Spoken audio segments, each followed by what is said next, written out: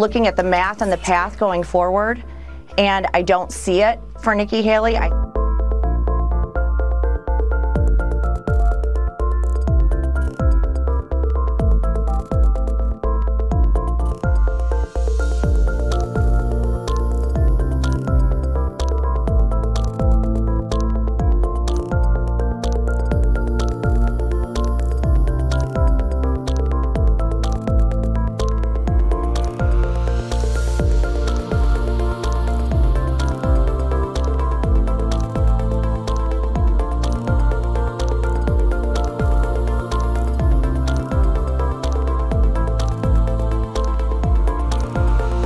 think she's run a great campaign, but I do think there is a message that's coming out from the voters, which is very clear. We need to unite around our eventual nominee, which is going to be Donald Trump, and we need to make sure we beat Joe Biden. It is 10 months away till the November election, and we can't wait any longer to put our foot on the gas, to beat the worst president, to beat a president that's kept our borders open, allowed fentanyl to pour through, allowed inflation to go rampant. He is hurting the American people, and we need to do everything we can to unite so that we can defeat him.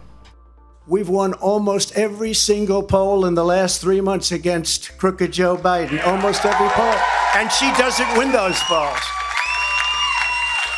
And she doesn't win those. This is not your typical victory speech, but let's not have somebody take a victory when she had a very bad night.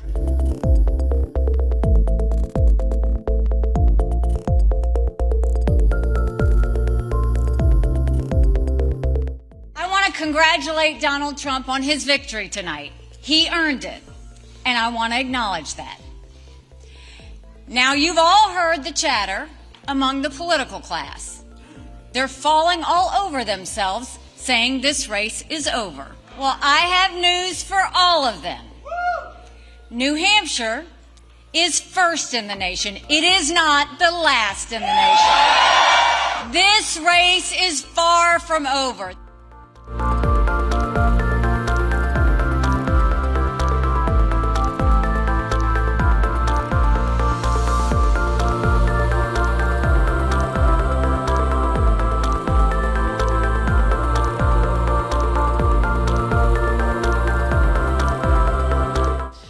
Now, this campaign all heads to South Carolina. That's where it becomes all the more critical because that is Nikki Haley's home state. It's where she was governor, and the risks are very high. If she loses there, she loses a lot of political capital for any future campaigns.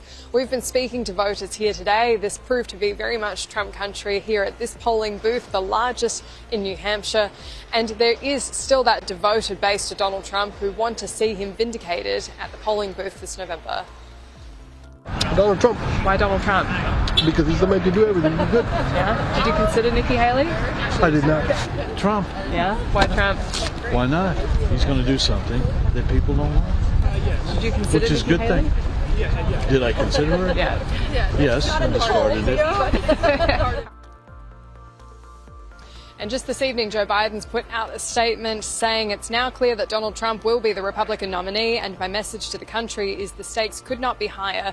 Our democracy, our personal freedoms, from the right to choose to the right to vote, our economy, which has seen the strongest recovery in the world since COVID, all are at stake. He was at an event highlighting access to abortion, which has been a key vote loser for Republicans in the midterms and in a number of very important state-level races. So this is not over for Nikki Haley by a long shot, but at the same time, it is becoming increasingly harder. She'll need a lot of campaign money to sustain herself for the next month and into Super Tuesday at the beginning of March.